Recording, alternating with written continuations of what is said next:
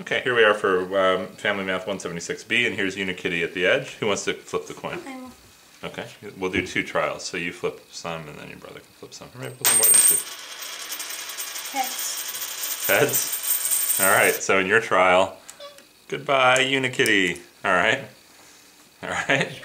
So we did see Unikitty fall off the cliff. Heads again. Heads again. Okay, Unikitty falls off the cliff. Alright, new trial.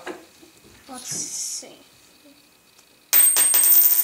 Heads again. Okay. There goes Unikitty. Oops. Whoa, no, one of the observers also.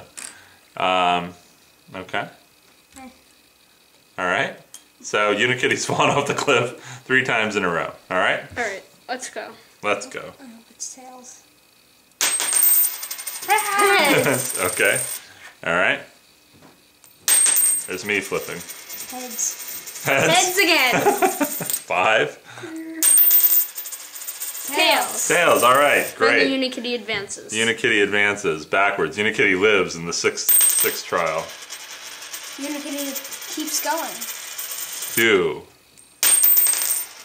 Unikitty keeps 3. 3. Uh-oh. Uh-oh, going. back. Back. Forward. Alright. Back. Back. Forward. Whoa, this one's going on for a long time. Forward. Ooh. Oh, Unikitty. Uh-oh. Back. Back. Forward. Okay. Ooh. Uh-oh. Unikitty has to wait to learn her fate. Forward. We're almost near the end of the markers. Yeah? Back. Back. Uh-oh. Uh-oh, Unikitty. What do you think? Do you think this is going to lead to Unikitty going off the cliff? Probably. Uh-oh. Yeah. Oh, no. Oh. Oh, Oh, save her. saved. Saving Unikitty. Going back.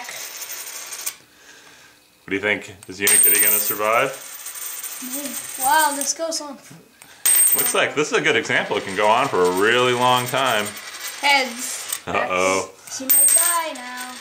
Heads again. Uh-oh. Last one. Oh, no! Wow! Ah, okay, so that's interesting, right? Yeah. So we will, we'll go walk the dog, and then we'll try to see if we can understand the math here. From our samples, we found a bunch, amazingly, actually, where Unikitty went off the cliff immediately. Yeah. It seems like eventually it'll go off the cliff. Okay. Did you get, from this really long one we had, did you get any more insight into why it seems like Unikitty's going to always go off the cliff? What happens when Unikitty's up here in terms of the heads and tails that we flipped? Well, if Unikitty is up here, What does that mean about the heads and tails? that means Unikitty, the shortest Unikitty could have gotten up here is 1, 2, 3, 4, 5 tails. Okay. So what does that mean if she's here? What does it mean about the heads and tails that we've flipped so far? Well, it means she's gotten at least 5 tails. Okay. And, well, maybe, I think it's the probability of her going off the cliff right now is 1/32. Okay, maybe. But just only about the heads and tails that we flipped. If she's in this position, what can you tell me about the heads and tails? Well, she might have also gone, if she was in this position, she might have done that. Yeah. So she could have spent a long time getting in this position. That's right. That's right. So is there anything we can say about the heads and tails? Not really. Oh, sure there is. Well, there's, If she's in that position, could there have been 100 heads and 1 tail? no, Why not?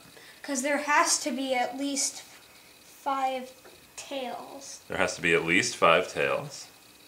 And there No, And wait, there can be- six tails. Oh, wait, yeah. 6. 1, 2, 3, Oh, wait. 4, 5. No, just 5. Has to be at least 5 tails. And then there can be infinitely many more. Okay.